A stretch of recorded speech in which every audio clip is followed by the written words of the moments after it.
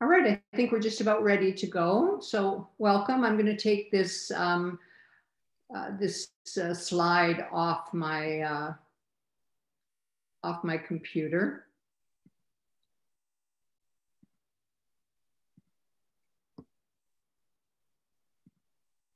Perfect.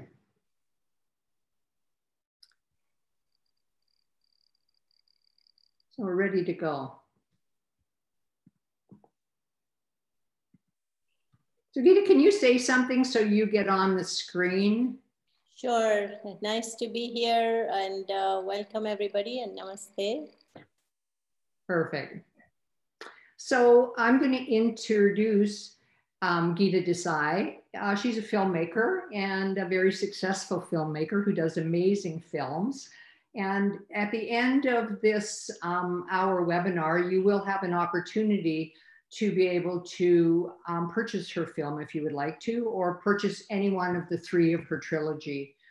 She's done one on Ayurveda, one on yoga, and one on music, and they're all amazing. So they would really be something wonderful for you to have in your library. So Gita always keeps telling me she's not a scholar. I think she is a scholar in her own right in terms of making the movie and all the amazing people that she's met over the years doing these three different films. I've been a yoga teacher for the last 20 years, and I've been a yoga therapist for the last 14 years. And I think something that people don't really understand is that when yoga becomes therapeutic, as in terms of yoga therapy, it actually becomes one of the disciplines of Ayurveda. So the last interview that we did and this interview are very well tied together because the two sciences of yoga and Ayurveda are sister sciences, and they work perfectly together in terms of healing the individual and helping to heal the world. So Gita, would you like to say something before I show the first trailer?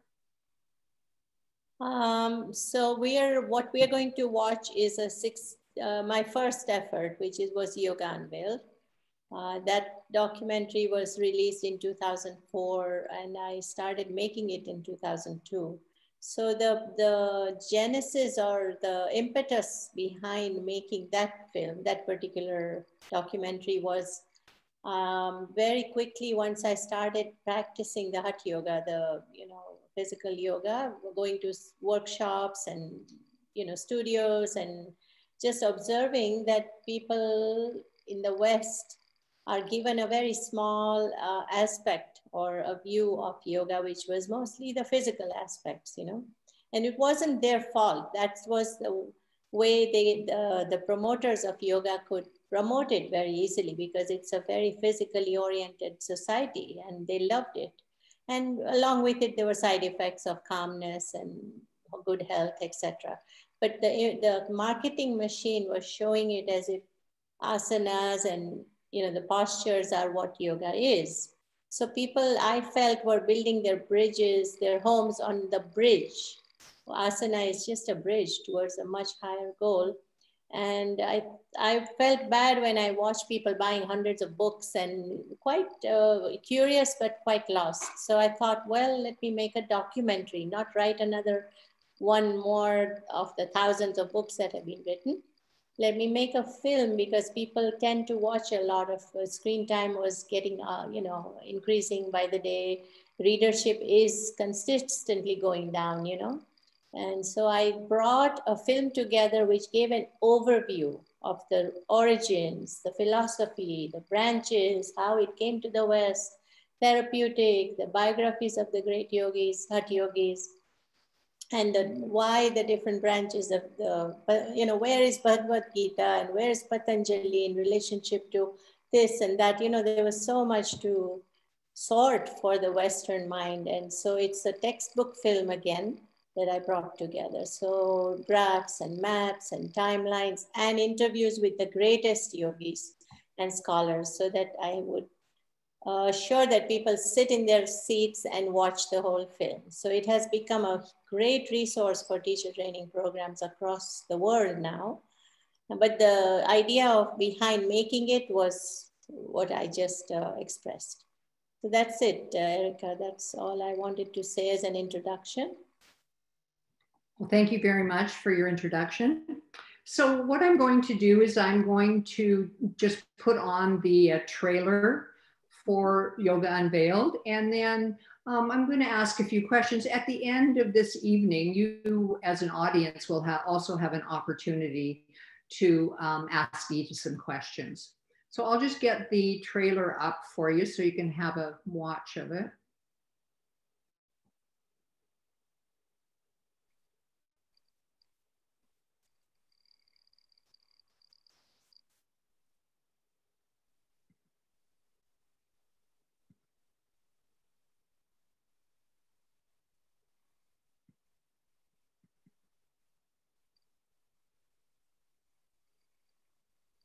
Hold on, I need it to be bigger.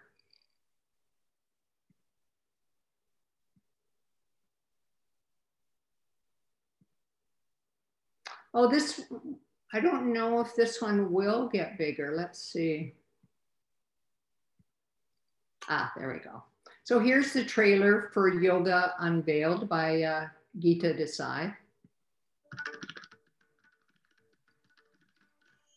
The consciousness disciplines are saying the mind has these dimensions of positive experience that can be cultivated, that go way beyond neutral or unchanging eternal bliss. That is our true nature.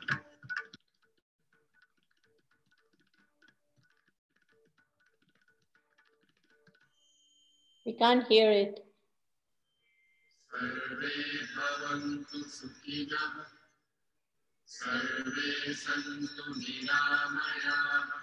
Yoga in a nutshell is to keep the external, internal body clean, pure, sanctified, so that the mind flows without any barrier. To most practitioners in the West, yoga is merely a series of postures that offer physical benefits.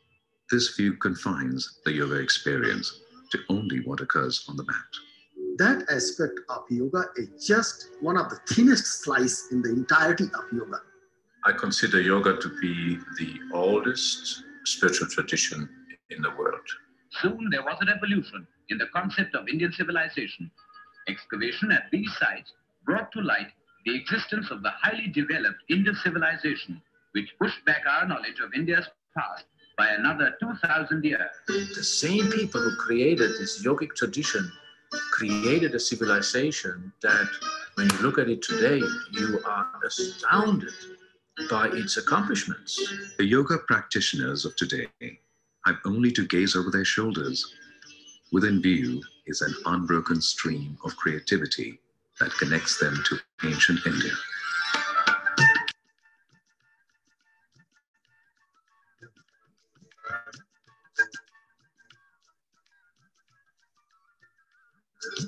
For all of these yoga systems, the goal is realization of the innermost self, whether that's called Atman or Purusha.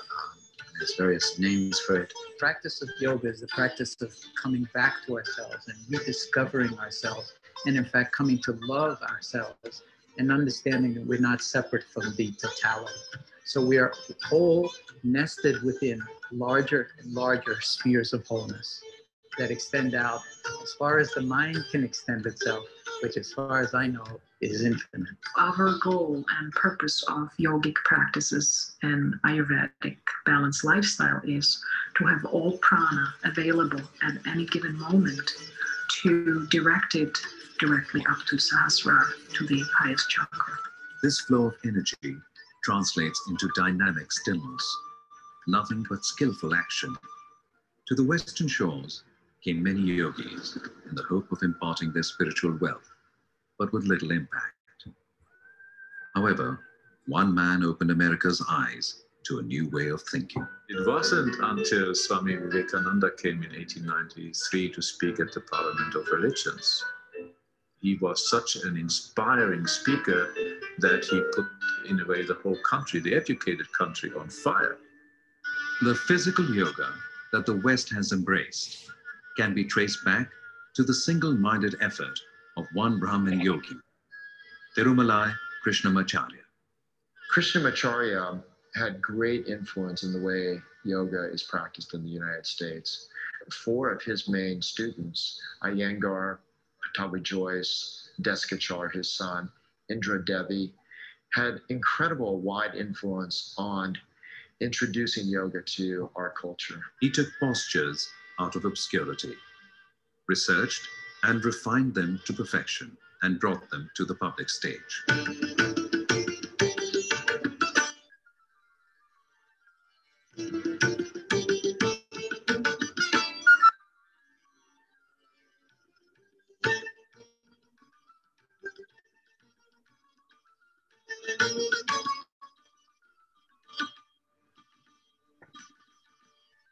When people learn to relax deeply, they are different out there in the world. Among all yoga masters, B.K.S. Iyengar has played the most significant role in the introduction and spread of yoga in the West. I was born with the gift of illnesses, one after another, from birth. So those gifts of unfortunate ill health made me to take to yoga. Sometimes I'm asked, what is the point of yoga? It was created 5,000 years ago. How can it be relevant today? My answer is always the same. It was created by human beings for human beings. The human condition truly has not changed. Despite the cutting edge, quite dramatic benefits we could provide patients using new technology, it only further reinforced the realization that high-tech interventions can only bring so much to a patient who's ill. Yoga doesn't bring you a sense of peace and health and well-being. It's not like taking Valium. Rather, it helps you quiet down your mind and body so you can experience what your true nature is, really, which is to be peaceful until we disturb it. For me, yoga allows a wonderful integration of the body and the mind. Carl Jung said that Western psychology has not even begun to understand the depths of a tradition like yoga. So Western psychology is in its infancy. Yoga is very old and therefore has gathered all kinds of information that we don't understand yet. If we practice, we begin to see more and more of just how beautiful and integrated and powerful it can be. It also, I think, with time will be shown to provide very measurable benefits. For example, allowing bone density to increase in older people, especially women. Perhaps influencing how your kidneys function. Definitely having an impact on blood pressure control. Maybe influencing cholesterol metabolism. Things that we don't have quite enough data yet, but we have very alluring tidbits of information that make it seem like yoga might play a wonderful role as a general health preserving therapy. And it's cheap. You can do it yourself. It's hard to beat that as a general public policy wellness tool. So if we could master mind, we would have untold worlds open up to us. And yoga provides us that promise.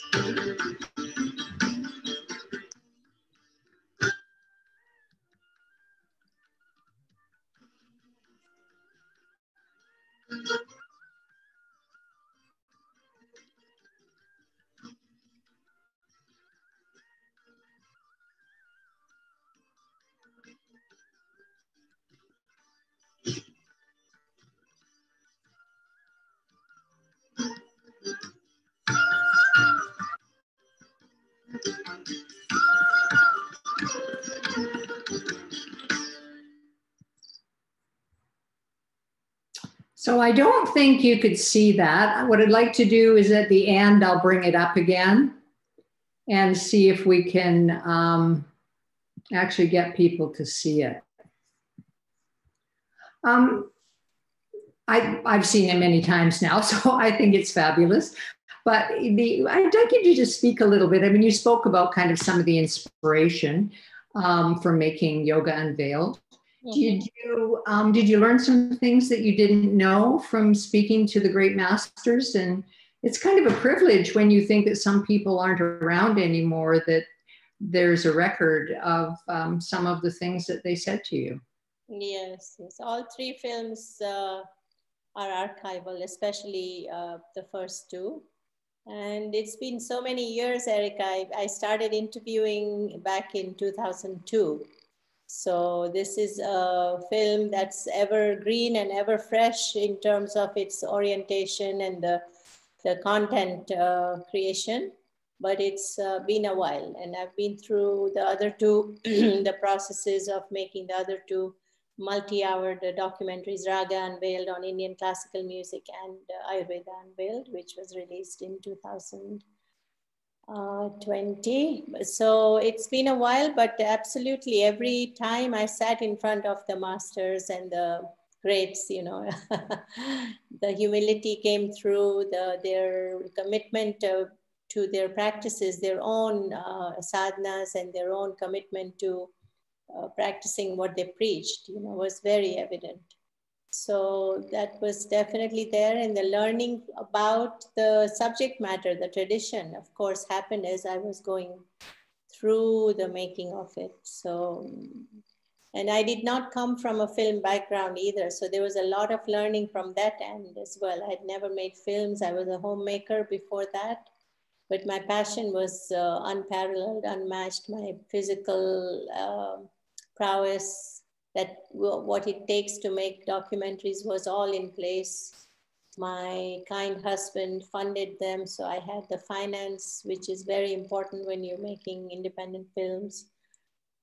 So the vision was very clear. I had to educate the world about the true essence of yoga and the power of yoga, and give them some semblance of what this tradition, what this this great, profound, you know, art and science is really from beginning to end, as much as man knows.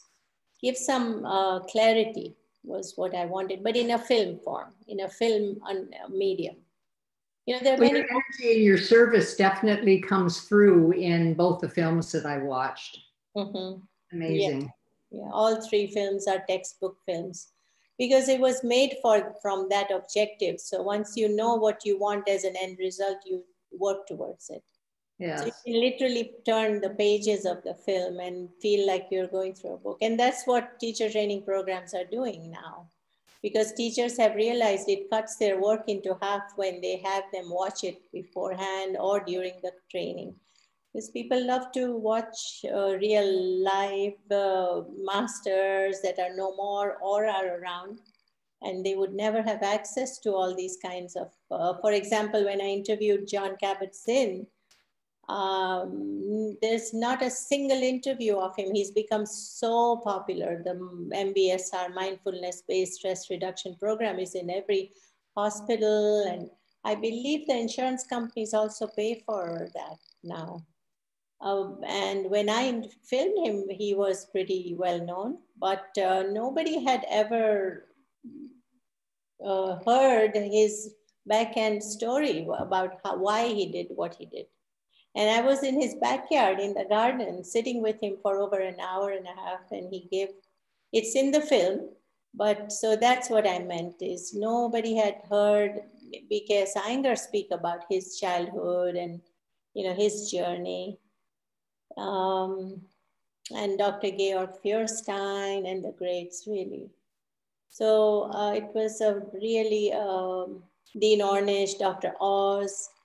Nobody had ever filmed him talking about yoga, how he introduced it at the New York Presbyterian, you know, the cardiac surgery departments. Yes, they were much ahead of their time. Yes, yes. The North Americans that embraced it. Yeah. I think it's also important, you know, I run into this quite frequently, having been a yoga teacher for 20 years, that people think it's a religion as opposed to a philosophical system. And I think that creates some diversity. So I think it's important for people to start to understand that both yoga and Ayurveda are philosophical systems. One of the 7 philosophical systems in India, you know, a lot of it's in Sankhya philosophy, as opposed to being a religion, so that it doesn't separate people anymore, that it brings people together if they understand that. Yeah, India is a complex land, a complex culture, a complex history, because it's had a very deep, centuries long, uninterrupted traditions, and they were very, very peaceful at one point. It was the invasions that really rattled them, but they never went out to invade, and they were very, very much into looking for the inner, well-being of, everything was towards this whole journey of how to find the maximum potential in each one of us and be liberated, in a nutshell. So Right. that was the impetus, and towards that everybody worked. So, so it's hard to understand that that everything is intertwined. When one says yoga is religion, well, yoga was never away from day-to-day life. It wasn't that you went into a studio and did the yoga. It's crazy. Everywhere you see there's yoga, the union with the higher power, microcosm meeting the macrocosm, and Ayurveda is everywhere. Because the sages, the grand design was not to disempower and say, we know it, we'll show you how to do it. You have to be with us, or you have to pay us, or whatever. Their whole mission was, how do we make the society, each individual, empowered? And so they brought yoga into the simplest ways of life, whether it's cooking, parenting, cleaning your house, setting up the ambience of your self as well as your environment. How do you treat the animals, the nature? Everywhere there was this union with the oneness. You were never like me. The individualism was broken down as much as they could to keep us real and to protect each other, protect the environment, protect your home, protect your child, the older. So then, of course, the words, the vocabulary can be found in a scriptural, religious scripture, also in a yogic scripture. Sanskrit was the mother of all traditions. So people who are ignorant, have very small minds towards what the world is, don't want to know, or are very inclusive and afraid, insecure, because yoga can be extremely rattling for a lot of people because it empowers each individual. Yes. They don't need you. They don't need to buy things. They know how to take care of themselves. Then capitalism is, facing a big challenge. So therefore, many reasons. If you look at the Yoga Sutras, the first two are all about your own ethical presence in the world and the physical expectations. So with those first two pieces of the 8 limbs, it makes it very much a part of Ayurveda too, not just of yoga, if you read the Yoga Sutras. Absolutely, absolutely. Well, both were, the architects were the same, the sages. The purpose was the same, to empower and to show people how to be, experience their fullest potential. And if you look at Ayurveda, it was how to teach people not to get sick in the first place so that they can find the union, the yoga, which is the higher achievement, which would be higher, to find that level of fulfillment, etc. But before you could meditate and sit, you had to be healthy. The body had to be healthy. Yes. And clean and disease-free. So one led into the other. There is no way yoga and Ayurveda can be apart. No way. It's just that the Western, the entry into the Western, and even in India, people not too many understand the interrelated, aspect. Yes, and yoga's been here a lot longer than Ayurveda has in North America too. I think it will get integrated. It never came along because they couldn't sell all that, but they could sell the physicality very quickly. Yeah, so right. everything else was dropped, and go after the yoga mat. That's where the money is, and that's where that became yoga, and Lululemon pants and whatever, you know. Yeah. I mean, I used to own yoga studios, and I believe that some people come for the physical aspect. Yeah. If they stay around long enough, they learn the other pieces, which is nice, because maybe that's the only way we'll get North Americans in, is by at first offering the physical asana practice, and the rest will come. You said it right. It's in the film as well. Absolutely. Credit where credit is due, because that was the way to introduce it. Absolutely. So, but the problem was that grew, that became the word for yoga. Yes. And not only that, that became so diluted, that became so commercialized. Even Hatha Yoga is spiritual, or has a very higher order, the authentic Hatha Yoga, physical yoga. But look where it was taken. So that's the problem. And the students were, or whoever was in their studios, or were never given the higher possibilities. They were never shown that ultimate, ultimately meditation and going inwards is where you should be leading to. They were never shown that path, most of them. But as you just said, a lot of them, it's natural that they go towards that. In my experience, because I've been all over the world with my screenings and talks and all, I've noticed at least 30% on their own want higher. They want to go into the deeper dimensions of yoga. It's just a yearning, because everything starts relaxing. You stretch the muscles, everything starts calming down, the breath goes down, the heart rate slows down, you feel calmer, your health probably gets better, even from simple asanas. Then what? There's a yearning that you want to be silent, you want to go inwards and find the deeper aspects of yoga. Absolutely. Yeah, true. So it's all good, but it became quite ugly, the commercialization. It is right now, truly. True. Go yoga and this yoga and that yoga. I mean. Okay, let me put one of the promos on that. Yes. Hold on. You have to make sure they can see it. I don't know. I know, I don't know what happened. I'm just going to have to. Sure. I could see it. Oh, you could? Some people could see it? Yes, I could. This is Laura speaking. Okay. We could. I could see it too. Yeah, I could see it too. So let's just have a look at this one if I can. Where did it go? No. I see it. Yeah, I'm just going to try and put it on a full screen. This one is on YouTube. I couldn't get it up any other way. So from Ayurveda Unveiled, though. Yeah, this is but it goes very well with Sure. Sorry.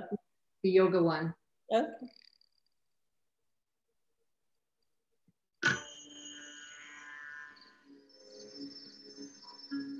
The Indian civilization saw the spirit in everything. India's spirituality was life embracing and life transforming. It saw matter as the veil or the form of spirit, and spirit as the essence, meaning, purpose, truth of all matter. And the bridging of these two as its highest purpose, as the meaning of life itself. And therefore, in whatever field they took up, it was with the aim of going all the way through to the deepest spiritual, essential truth and principle and meaning, and to draw that out into the widest, richest, most detailed expression in beauty, in power, in harmony, in knowledge.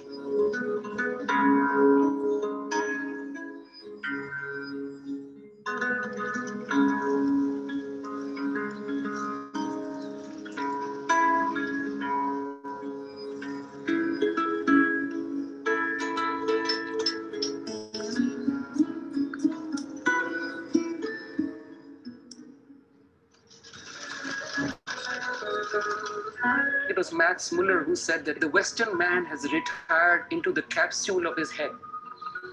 And it is in only India that the whole body lives. When People are walking barefoot on the earth. How can they not be alive?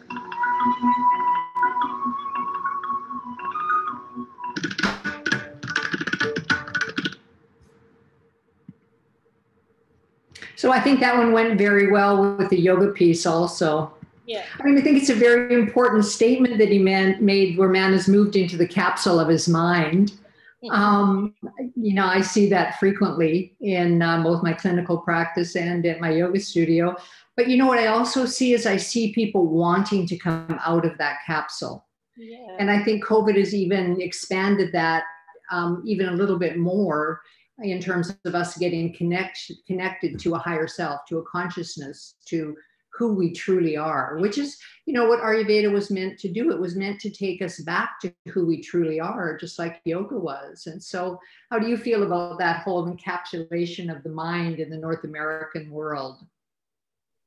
Yeah, I mean, absolutely. No, you know, intuition, things like intuition or just being in nature or experiencing and seeing pleasure in the simple truths is out of the window now. Everything has to be researched, everything has to be proven, everything has to be, but at the same time, you know, there is no proof for things like love and ego. And, you know, these are abstract terms that even the Western vocabulary has, and there's no proof. But yet when it comes to these Eastern traditions like Ayurveda, yoga, etc., you know, where's the proof? Where's the proof? The proof is in the pudding, the proof is in practicing. I mean, research was done, as I said in my last talk, Erica, I will say it till I'm blue in the face. Research happened centuries ago. I love that. The rishis, the sages did not present this to the society, to the humanity without completely, how come it's so alive and so unchanged after centuries? And you know, the principles haven't changed. No. Even the herbs in Ayurveda, even the precepts, even the asanas, breath work, nothing has changed. How come? And in the Western sphere, everything changes every 5 or 10 years, and yet we don't question their research. It's humbug. It's research is money. I mean, it's needed, yes, but try to practice it, and you will be the model. You'll be the research result, you know. Right. Because the rishis, the sages use their own bodies a lot of times as their laboratories. And they got hurt, they probably were damaged themselves too, till they refined the truths and the precepts and the practices. So we should be bowing to this and not putting our millions of dollars into research. We should just practice simple measures. You don't have to do complex things to get great results. Yoga and Ayurveda are about simplicity, about where you don't have to pay a penny. It's all in your home. It's all in your body. You can do your downward dog and you'll be lifting your own weight and you'll be stretching your own muscle. You don't need to go anywhere. You have salt in your cabinet and you have a little neti pot and you have warm water. Cleanse your nasal passages. You won't have COVID. You won't be afflicted. You won't have asthma. There's breath work. So you see, it's so simple, but yet everybody wants to run after research and money. They want to spend money. We have been taught, though, that the more complicated something is, the better it is. You know, we've definitely been trained that way. The capitalism has taught that. The lawyers, the doctors, the accountants, the money, I mean, talk. Silence is powerful. Maybe we should become silent so we get answers from within what we should do with our lives and our problems. Silence is the springboard to change, and nobody's teaching us silence. Everybody's talking away. Well, I think Mother Nature's now teaching us that by what she's done. Yeah. And it's an interesting experiment because at what cost? Discomfort. At what cost? Yeah, but you can see the discomfort in people from silence, you know, yes. having to retreat. Yes. Is a normal part of a yoga practice or an Ayurvedic practice, yet in the world that we've lived in, I think that maybe people will wake up that maybe it has some very therapeutic value for them. I'm hoping that anyway. Yes, absolutely. And that's why I say to Ayurveda practitioners, yoga teachers, that you have so much power to make a difference in people. So much power. If you unleash the real, gems of the traditions. And there's another very interesting piece from my perspective is that when we look at yoga as being an Ayurvedic practitioner, and because I'm also a yoga therapist, which doesn't happen that often yet in Ayurveda, that asanas can be specific to the doshas and can be specific to the vikritis, to the imbalances, to heal that stuff in the body. And it's just a piece that's starting to bubble up and that people are starting to understand, which I find fabulous. Yes, yes, absolutely. And if you think about the damage that's happening through the warm, hot studios, one size fits all. How many women who are pre-menopausal or menopausal or hot flashes, doesn't matter. It's one size fits all, 100 degrees or 105, whatever the temperature. Yeah. And then what? You really throw the imbalances out of through the roof, pitta. Well, we feel the same way about food. If you look at that piece from an Ayurvedic perspective, we just think, oh, kale's good for everybody, right? We don't have that understanding yet of the individuality of the human experience and how it interacts with the environment. So, surely. But, the traditions are here for people to take advantage from. So, and they're universal. They were designed for the entire world. Whenever they were, the words, if you read the Sanskrit, some of the words are humanity in Sanskrit or Manav Jati, for everybody, universal. Yes. And for the animals and plants and mankind. Well, and hopefully that, my hope is that Ayurveda will start to help save the earth also, not just humanity, but the Mother Earth that we have really raped and pillaged for so long. Yeah, if Ayurveda doesn't become as commercial as yoga. Yeah, so, no, I hope not. Which, yes, there are signs. There'll be a piece of it, and there'll be just a traditional piece also, and hopefully over the years it will all meld into, especially when we have organizations like the Ayurvedic Association or NAMA, we're all doing really good work to be able to get the true word out there for sure. Yeah, and the true word is that I'm as healthy as my neighbor is. I'm as healthy as Erica is, and everybody in this box, and vice versa. And as healthy as the earth is. So exactly. So we need to really empower everybody. So really. Okay, I'll put on, let's see if I can do it right this time. I'll get another one of your pieces, hold on.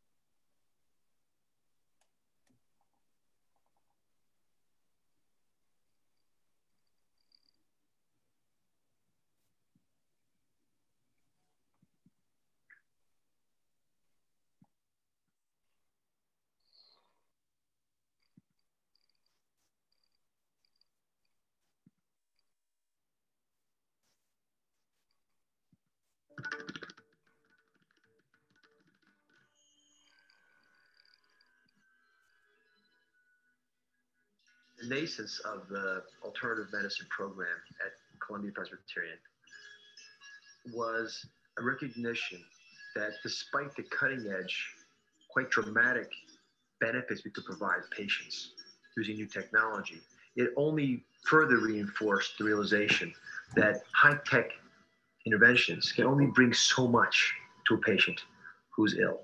And to totally reverse that illness, in fact, to bring wellness to that patient, you have to go beyond what Western high-tech medicine can provide. So that synchronicity occurs when you take advantage of therapies that are used in other parts of the world.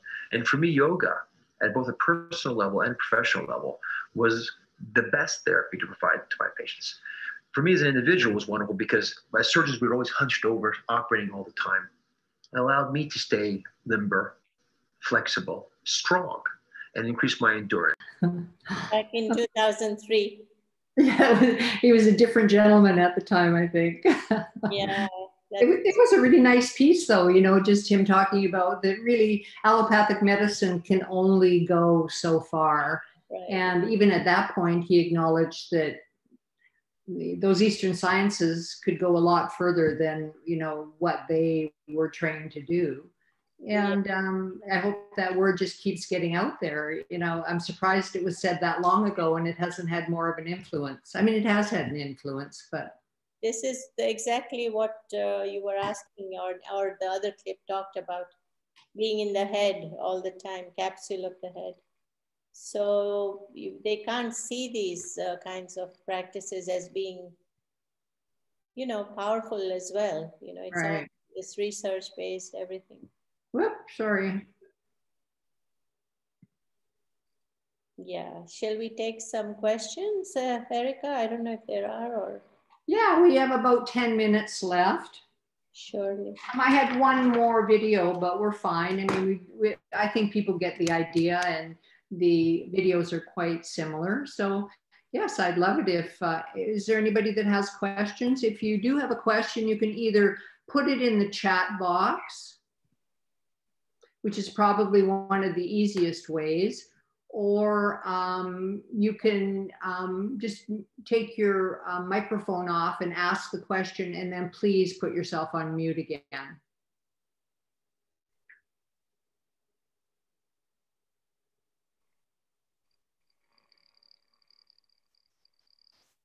Everyone's saying thank you to you for sure.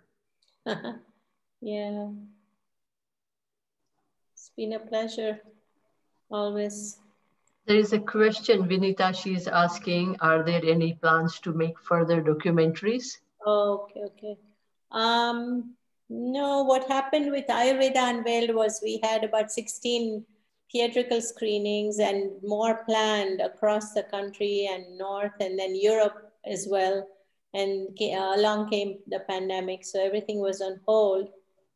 And with these 3 films, I no sooner did I finish one, I embarked on the next one. So the last 15, 16 years have been one after another, really finishing the multi-hour documentaries. You know, we self-funded, so the teams are small. I was working a lot, you know, traveling and making these films, and editing took so long. So I haven't really had much time to market these films because my objective is to get these films in the hands of as many people as possible across the world, especially teacher trainees. And also this is where my time will go now. So I don't have any plans. I would love to make lots more, but no, not yet. So could you just give your website for them to purchase, and then I'll type it in. Sure. Unveiledtrilogy.com. Okay. All 3 film information is there. Unveiledtrilogy.com. And you can purchase them in DVD format as well as the stream, you know, video on demand format as well. Yes, that's a nice option that you give people for sure. Mm-hmm. Mm-hmm. There's a question here that says, what was the biggest challenge in making these documentaries? There were no challenges. I mean, it's funny if I say this, but truly these were, if you believe in all this again, you know, if you're in your head, you won't. If you're in the capsule of your head, you won't understand what I'm about to say. But all 3 films, there is no doubt in my heart and mind, and a lot of people feel that way, were meant to be. I was the chosen operator or instrument to make them. But the way they came together with my minimum experience or 0 experience of filmmaking, first of all, not being a yoga teacher, not being a musician, not being a scholar, not being a famous filmmaker, why would Dr. Oz, and 90% of the people I interviewed were by cold calls. I didn't know anybody.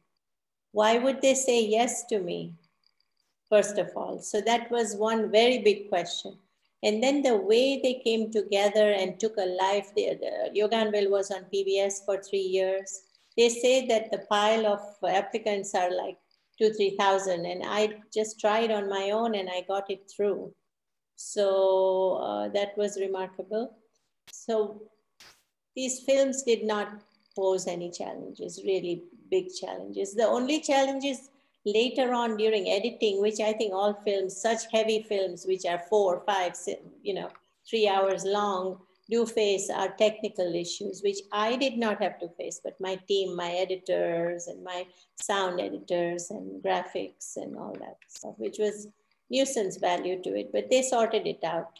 So, but in terms of getting everybody, my crew, the people I worked for, everybody delightful. And the travel was easy. There were no what shall I say, unfortunate happenings or nothing. Health was at my peak. I didn't even have a sniffle or a cold on these month-long marathons that we did. You know, we would be traveling. I would have a 14, 15, 16-hour day in India when the filming was going on. Right. And dusty roads and taxis and everything. You know, I was doing everything on my own. It was synchronistic. Pardon? Synchronicity. It was synchronistic. Yeah, it was meant to be. It was graced. These films the projects were graced. There's no other way to look at them. Wonderful. There's another question. There's a Kundalini teacher that wonders if you're interested in being interviewed for a yoga teacher training. Absolutely. I just asked her to put her email address in there, and then I will give it to you. Sure. And you can put it in privately if you'd like to. Then I'll make sure Gita gets it. Thank you. And where are they based? You can undo your microphone. I'd love to talk to you. Hi, Gita. How are you? My name is Shaliza, and we are located in Mississauga. We used to have a studio located in Mississauga. Okay. Due to COVID, we closed the studio. It was 6 years in the works, and it's been amazing working online, having the universe and the earth as our international practice now. So we have Kundalini practitioners from all around the world, people who want to come and do teacher training with us. And the consciousness, I believe, has now raised so many more dimensions. Rather than working just within a community, we are now working within the whole world, internationally, having clients. And not just clients, and it's not about that, it's more about the function of the practice and the actual prescription of the kriyas, and even just the way the asanas are, the way to go inward and become aware. So I was wondering if you would be interested in being interviewed for your film as well. Yes, definitely. And we can do something similar as well if you want a little screening event. I do it all the time during COVID as well on Zoom. And I'd love to. Great. Okay. The email address is sitting there for you in the chat. Yes, thank you so much. It was really nice to meet you, and you as well.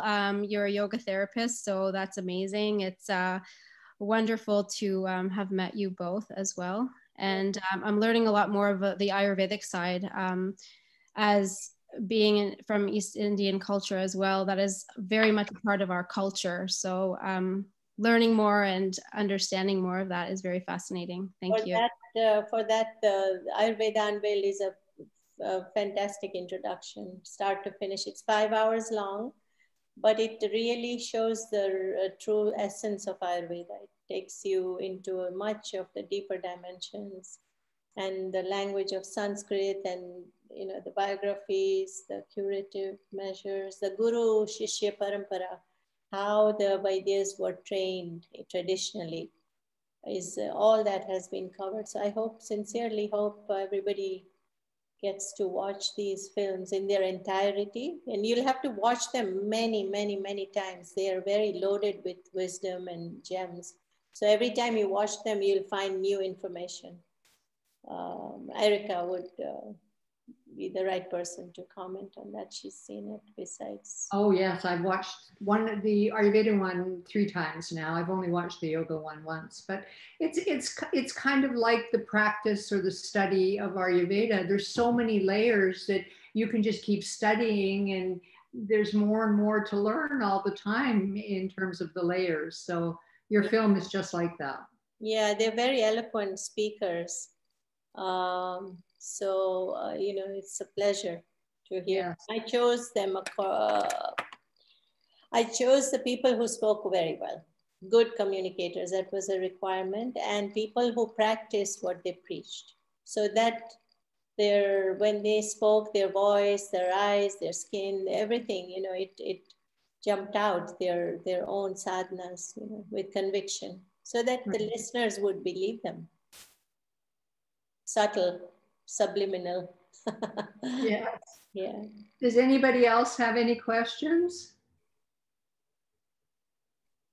If not, I'd like to thank everyone for joining us. It's always a pleasure to have a group of people come and learn something about Ayurveda or yoga or the world that we live in on a daily basis. And so please share it with all the people that you know, let them know what Ayurveda is, and then they can take that journey if they'd like to too.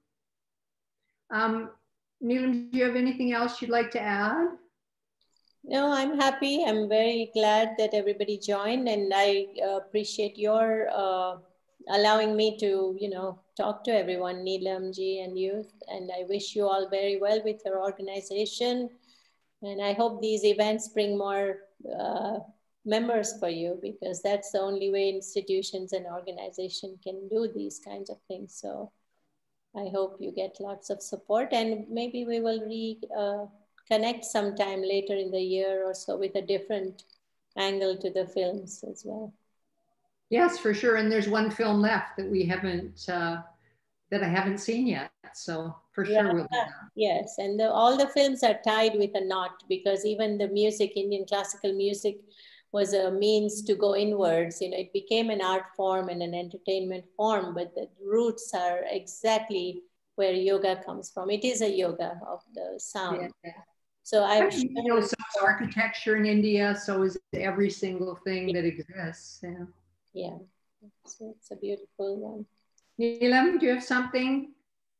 No, I just wanted to thank all the participants, and of course Gita ji for bringing this beautiful film, as well as sharing your personal wisdom and your experience behind this film.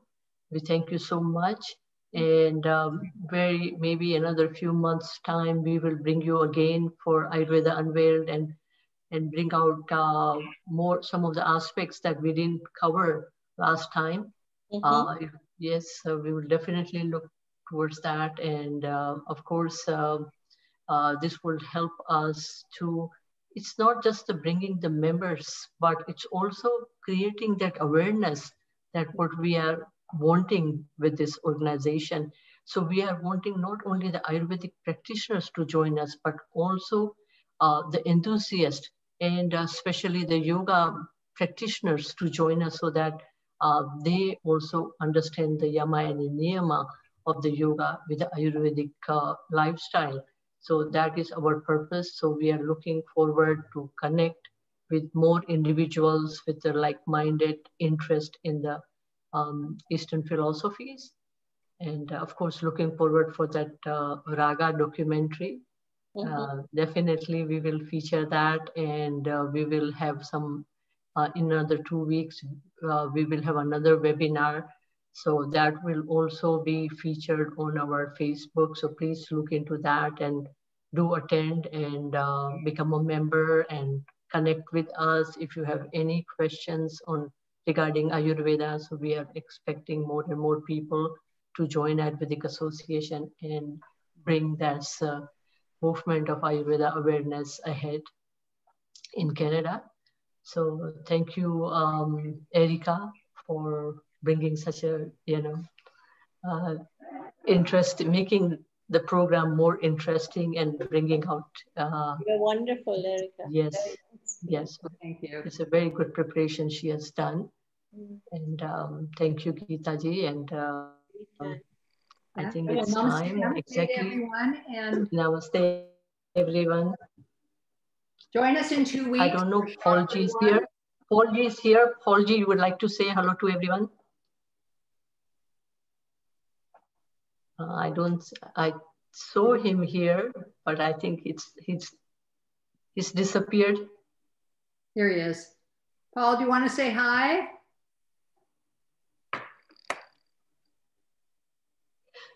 Might be muted. No, he's not muted. He's not muted. He walked away from the computer. Okay, everyone, good night. Take care of yourself. Good night. Thank you so much. Thank you. Be well. Thank you. Take care, Gita, in California. Thank you. Thank you. Thank you. Bye-bye. Bye.